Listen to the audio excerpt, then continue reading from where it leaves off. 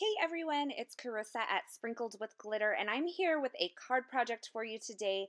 I'm going to be using some newer products in my stash to create an inset window card. And so I'm starting out with a piece of Ranger watercolor paper here. This is a nice bright white watercolor paper, and I'm going to be doing some watercoloring and then some stenciling with that Hero Art stencil that you see there. So I'm starting out with this cracked pistachio distress ink, and I'm pressing it to an acrylic block because I'm going to be doing some watercoloring with this. This is one of my favorite ways to use distress inks. And I'm starting out by wetting the front surface of my watercolor paper. And then I'm going to take this smaller brush and I'm just going to start tapping in some of this cracked pistachio distress ink.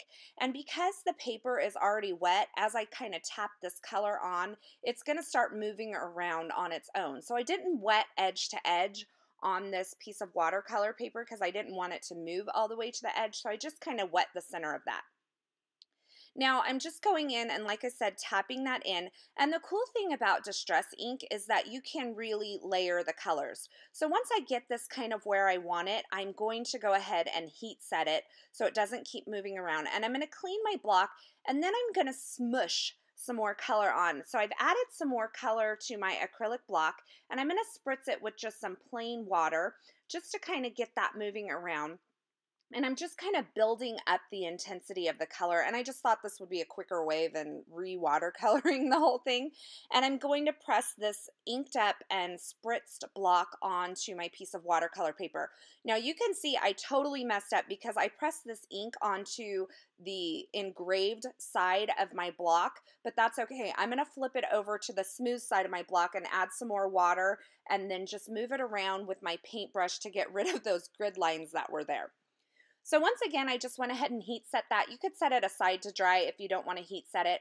And I'm going to secure this stencil over the top and use my mini ink blending tool to kind of add some ink over this Hero Arts arrow pattern stencil. Now I'm not inking the entire thing. I'm just kind of doing a portion of it, like a partial inked technique, and I'm just adding some there. So now you have kind of this tone on tone look with that beautiful cracked pistachio ink.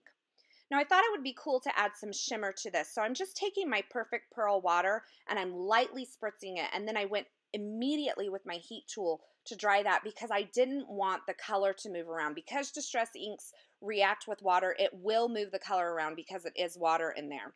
I went ahead and die cut my window on the front of my watercolor piece, and I used the My Favorite Things Pierced Circles Stacks dies.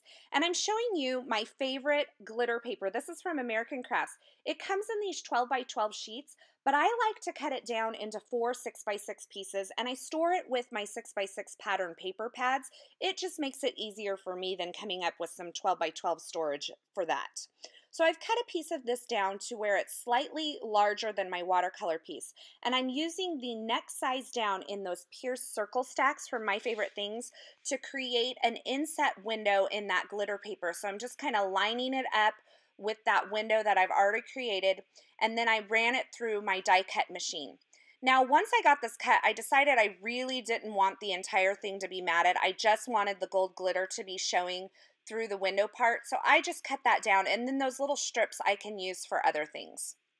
Now I'm going to create different levels or layers of these windows. So what I'm doing is I'm cutting down some fun foam. This is just white fun foam. You can see when I cut it with my trimmer, I can just rip it apart really easily. So I cut 2 of these down to where they're just slightly smaller than my watercolor piece, and I'm going to die cut the circles out of these again. So I have 2 layers of fun foam, and I'm going to add it on to the back of this watercolor piece, the first layer, just the first layer, with my extreme adhesive from Tombow.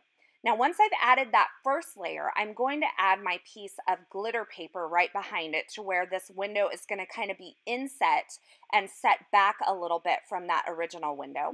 And once I get that piece of glitter paper in, I'm going to add the second layer of foam adhesive. So that glitter paper is kind of sandwiched between those 2 layers of foam adhesive and creates a whole bunch of different levels there, which makes it really cool. Now I wanted a little pattern to go behind my window, and so I have this diagonal line stamp from My Favorite Things, and I'm stamping it onto some Neenah Solar White 80-pound cardstock here. And I like to put my piece of paper onto my stamp and then cover it with a piece of scrap paper and just kind of move my hand all around to make sure I get that ink all transferred. Now I stamped that and I decided I really didn't like that.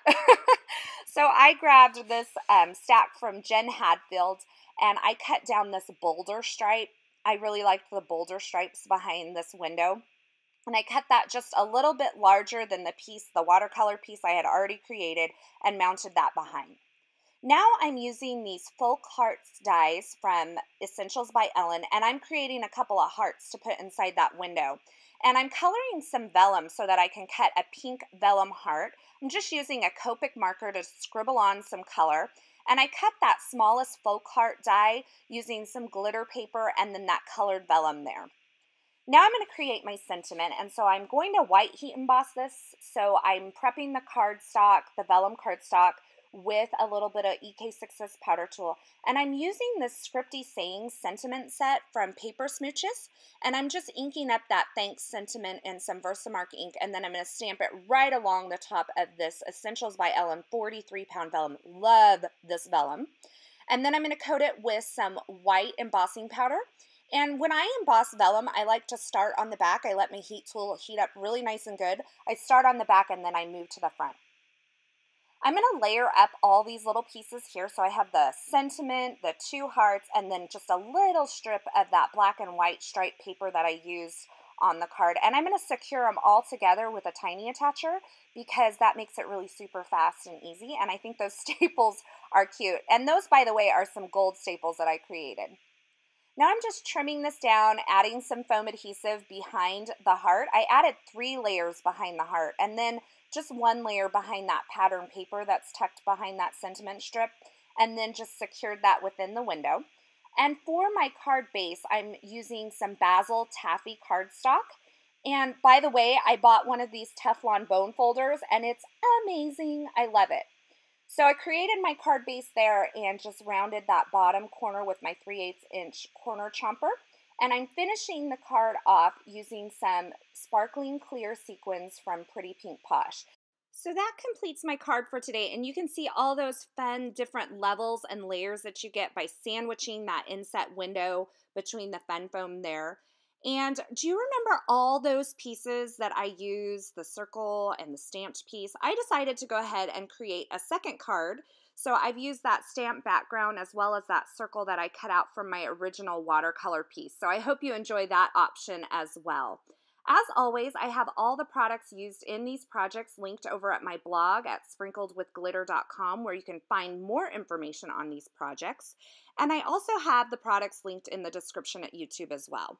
Thanks for watching today. If you enjoyed this video, please give it a thumbs up, and I hope you have a fabulous day.